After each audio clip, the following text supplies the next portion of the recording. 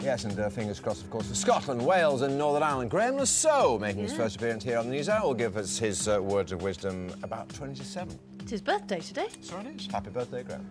And we're live to Tanzania and East Africa throughout the morning, where we're working. Time some weather.